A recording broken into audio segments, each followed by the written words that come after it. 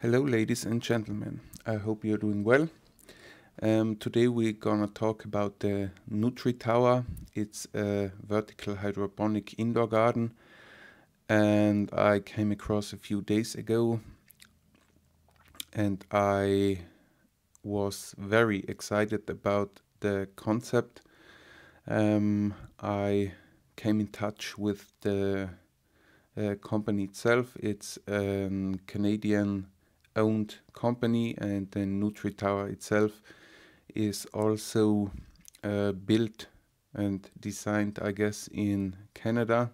I wanted to buy one, but unfortunately the transfer costs to Austria or to Europe are very expensive. But I really love the concept. It's a vertical hydroponic garden, which means it don't use normal soil.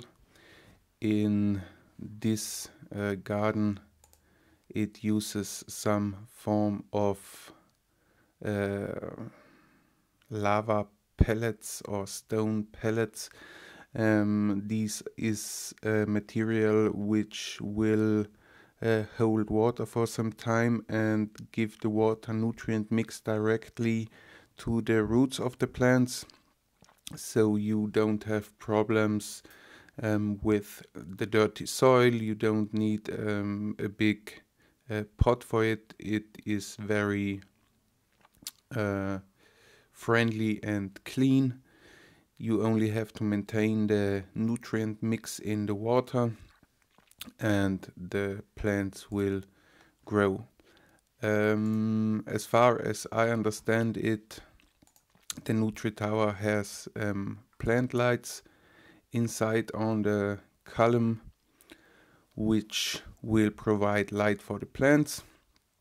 There's a reservoir and a pump in the base which pumps the nutrient solution to the top of the tower, and there are some hoses which distribute the nutrient water mix to the pots.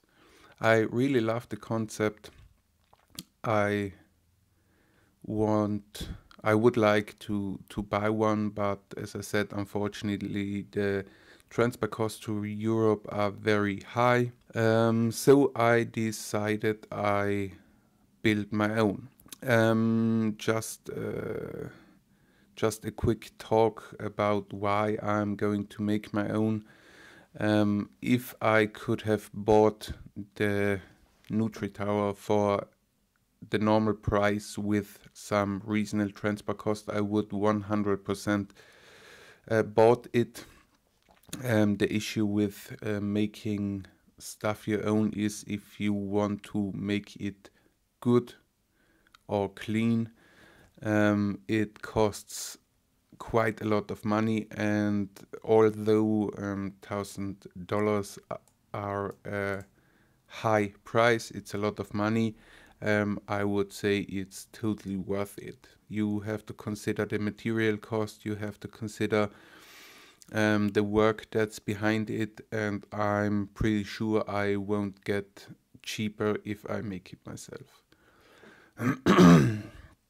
The idea is that I draw the different parts in CAD using the Fusion 360 software.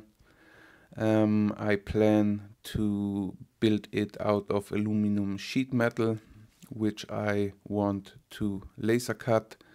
Then the parts will get bent and riveted together. So I make the base, the center column, and the top. I plan to use 4 LED full spectrum growing lamps, which can be bought in different online stores or grow shop or hydroponic shop. Yeah, I'm not quite sure how I will make the pots, but that should not be a problem. For the hanging part, I think I will use some zinced steel wire which is connected to the top and to the bottom. Yeah, I plan to make the reservoir to be put out all together, which is also the case at the Nutritower. And that's the plan. If you are in North America or South America, take a look at the website from them. It's a really great website with a lot of information. And if you are into planning, if you are into planting your own crops or your own vegetables or fruits, it's a really, really great idea. I used to grow my food in raised beds. I also planned to build a glass house. Here in Austria, the summers begin quite late and stop quite early. A glass house would be a perfect solution. But the problem with glass houses is you have to build them. They are quite expensive. You have to fix them to the ground so they don't fly away when there's wind.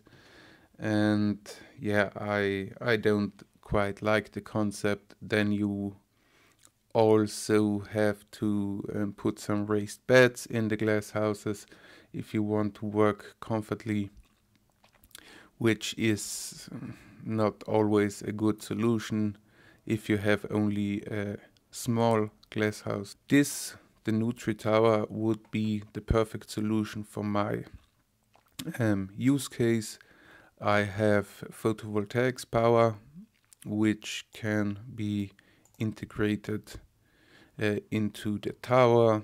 I also plan to make some controller in the future when my vegetable tower is finished that will control the whole thing, so the maintenance is also already a little bit less.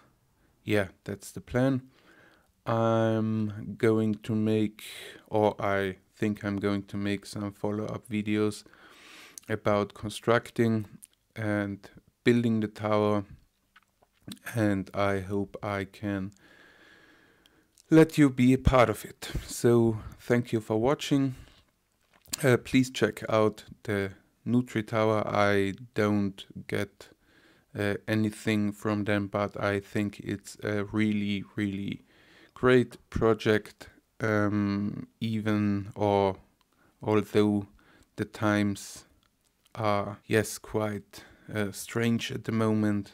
The food prices are going up. You don't know what quality the food has, and I think this would be a nice hobby, even if you had kids, for example, so you can show them how you can grow your own food, how things are made. I really, really like this project. So thank you very much for your time, and I wish you a nice day.